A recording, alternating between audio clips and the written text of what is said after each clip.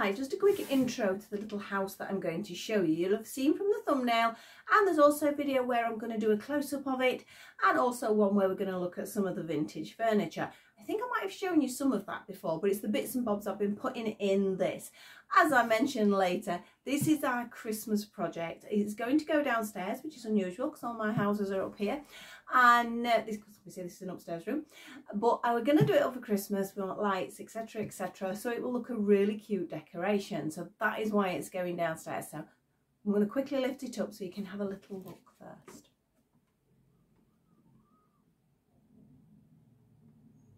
Isn't it cute? This is my Tudor villa. Now, I need to get the video done today because my husband says he's planning on painting the roof today, because it's in good condition, but it is in tired condition. And it looks like somebody else has tried to do that at some point and they've not done a great job. So we're going to redo the roof. Some of it I don't want to alter, obviously, because it's vintage, but some of it that I can paint up, I can make it look a little bit better. Now, this is a GB house, and that is Geebee. Now, if you want to know more about these, I'm going to put a link into the most amazing page where we actually found them. I couldn't find this one originally, but then when we got my recent one, we were able to research a little bit more, and we found that one, and then at the same time found this one. So that was brilliant. I'm going to pop a link in because it is, I can't do credit for all the stuff that's on there. You know, you need to read it. It's so informative. Catalogues, adverts, all sorts of things from the time. I mean, can you imagine being a child getting this for Christmas or seeing it in a shop window? It must have been absolutely magical. It's also a company that wouldn't have been that far from me. It would have been in Hull, which is, yeah, not too far. Now, how amazing. I thought that was so amazing because we used to go to the seaside not too far from there. And it makes me wonder whether perhaps I did ever see these. Obviously not late 50s. I was born in the middle of the 60s. But they were still making things. So I must have seen these at some point. Not that I can remember. I'm just having a look on my piece of paper. Now, the website I'm going to give you the link for is for Doll's House Past and Present. It is wonderful. There's so much information on there. I keep going back to it and I still find new information that I didn't see before. So definitely have a look at it. It's definitely worth that, especially if you got one of these and you weren't sure about it. I know it's made me want more of them. Where I would put them, I'm not quite sure. I'm going to have like a little city in here, little city, more little village, I think, a village. But I'm really running out of room, so I don't think that's going to happen. Just checking my paper again, just check anything else I need to tell you. I don't think so. I think we can get straight into the rest of the video. We're going to do a little tour around, so it's not top down first, it's around.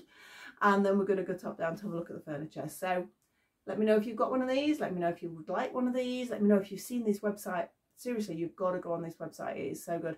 And I will see you in a second.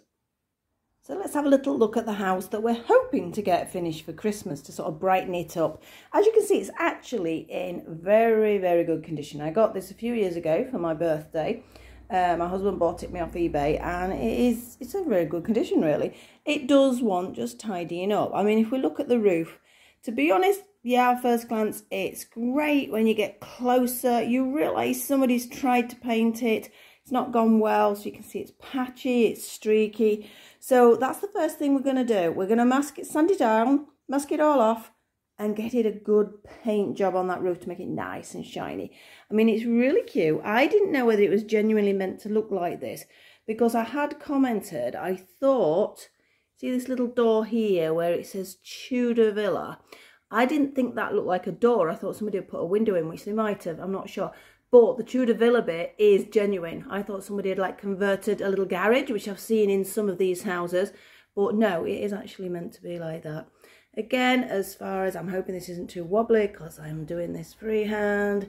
As you can see, it's still got some of its original paint, which I'm going to have to be careful with because I don't really want to get rid of it. Some of it I might be able to redo. We have a little canopy which does pull out, which I will show you later. We've got our little windows. All the windows are there. They are metal. They're all going to be taken out. And I am going to actually re-enamel them. Hopefully, that is the theory. So that is the front of our little house. I'm going to pause because we're going to open it because I can't do that at the same time as holding the camera. So back in a second.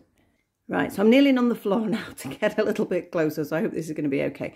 So as you can see, it certainly needs a clean. I've done absolutely nothing with it since it was bought. It's just been sat there looking pretty, basically. But as you can see, I think maybe some of those wallpapers are original. Not 100% sure there. We can see there was lighting, not in great condition. I'm considering lighting it up with, have you seen the battery ones you can get? They're a bit expensive, but at least I don't have to wire because I'm not very good at sorting that out, I'm afraid.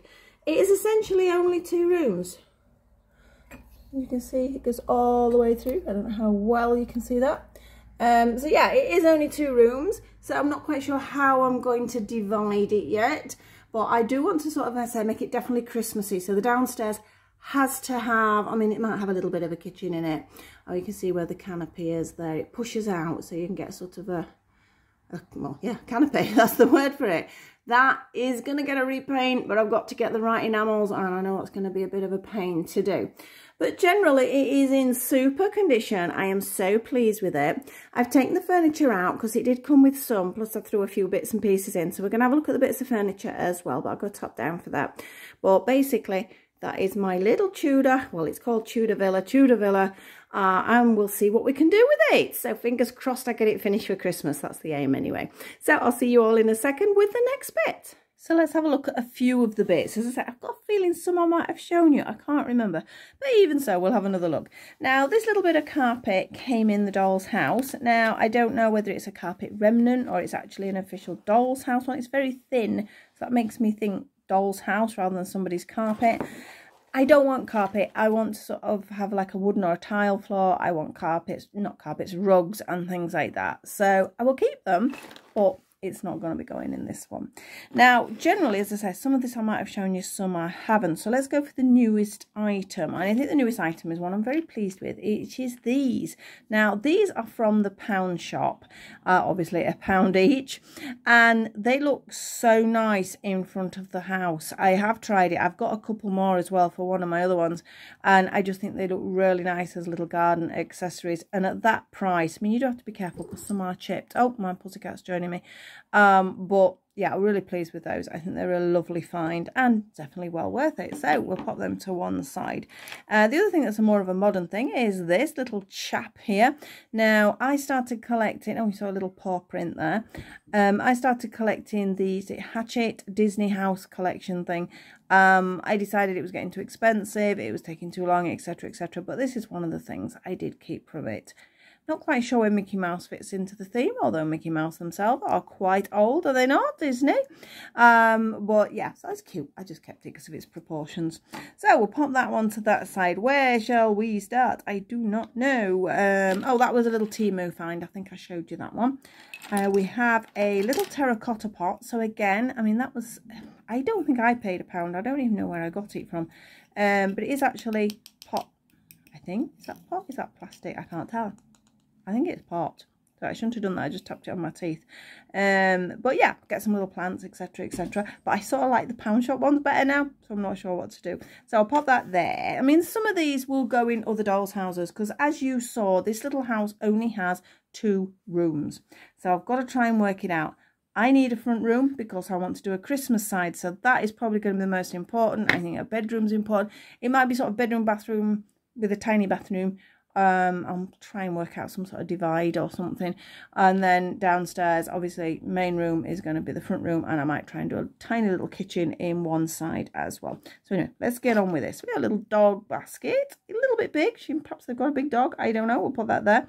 Now this one, it's in a sorry state. Now, it's easy to clean. It's easy to sort out. My mirror is cracked. Perhaps I can get a little bit of a replacement tile for that. This is all framed, but again, it's only stuck on. So I'm going to take this off. I'm going to see if we can get the mirror off. Ooh, that might go wrong. I don't know. And then bit of a paint job, new bit of fabric, and a new frill. This is the original frill.